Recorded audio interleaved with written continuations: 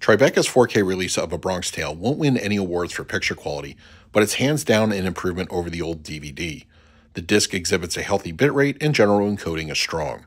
Source imperfections are visible from time to time, despite the reported remastering. Grain is clearly visible in filming, though I suspect some very slight management was used. Details aren't as sharp or refined as they could be, which if some tinkering was done would diminish those results. Close-ups are going to show more definition, but mid-level shots, not as much. The color palette gets a slight bump with Dolby Vision. I found the grading to be on the reserve side, but there is an appreciable depth to the overall color space. Black levels look true with no issues. The DTS 5.1 is clean, somewhat immersive audio experience.